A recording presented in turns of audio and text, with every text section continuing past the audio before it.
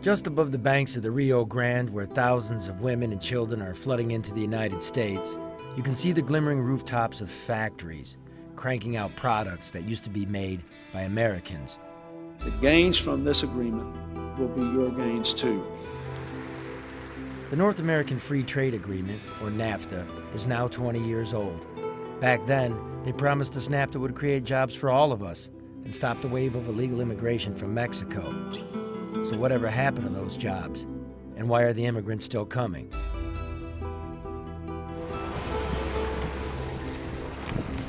In Reynosa, Mexico, there are dozens of new factories built by American companies. Caterpillar from Illinois is here, Kohler from Wisconsin, Corning from New York, Textiles from the South, and Delphi, the auto parts maker, from Michigan.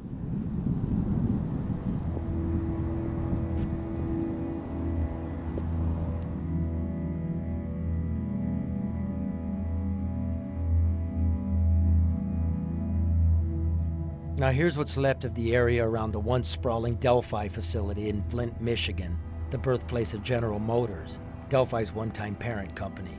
And it's not just Flint. A recent study estimates that the total number of American jobs lost due to NAFTA is about 1 million. And Delphi is now one of Mexico's largest employers, with about 50 factories south of the border.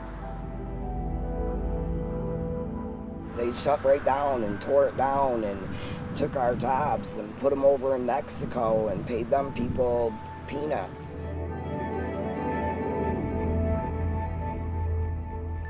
Flint used to be Motor City. It's no longer Motor City. Where's all the motor? What about the kids here that are going hungry? They're not worried about those kids, obviously, and that's the kids they should be worried about. They shouldn't be worried about what's happening in some other country. Flint is now the murder capital of America, but Reynosa is worse thanks to the drug and smuggling wars there.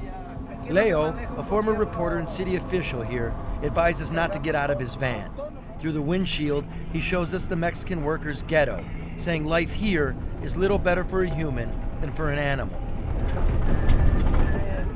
La gente, the people, es con animal, con donkey, burro.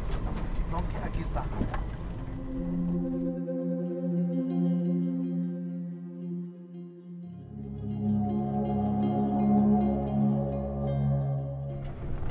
No running water, no power, animals working as sanitation trucks. NAFTA no funciona. ¿Este por semana?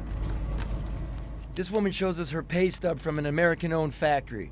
She earns about $1.15 an hour. Estos motores. Oh, alternators. Sí. Alternators. No, motor. Para motor. aire condition. Oh, para air con. Sí, eso. Sí, eso. She can't afford the air conditioner she makes, and maybe that's one reason the number of illegal immigrants living in the United States has more than doubled since the implementation of NAFTA 20 years ago and CAFTA, the Central American Free Trade Agreement, nearly 10 years ago. Means it's less likely that someone looking for a job will try to come to this country illegally. There's two right here.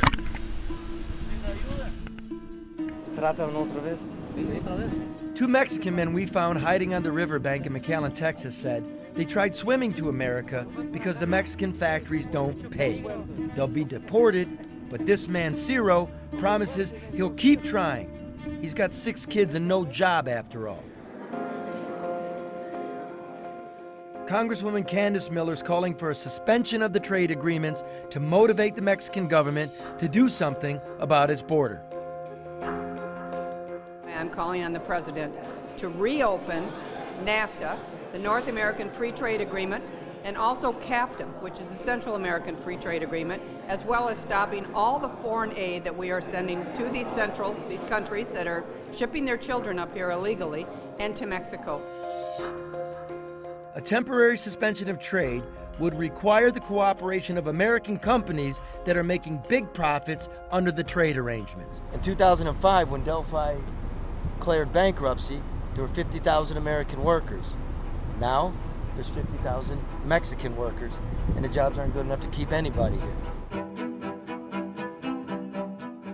Delphi now employs about 5,000 people in the United States. And after it declared bankruptcy in 2005, it dumped its pension obligations onto the American taxpayer. It also received billions in bailout dollars through General Motors, and then, according to the IRS, Delphi created a tax shelter in England to avoid paying its fair share of American taxes. Delphi is appealing the IRS's findings. And in the meantime, Delphi recently reported record profits. We called Delphi for an interview. We emailed them. We even dialed into their quarterly earnings conference call, but they'd only take questions from Wall Street. So we went to Delphi's operational headquarters in Troy, Michigan, to ask CEO Rodney O'Neill if he considers Delphi to be an American company anymore.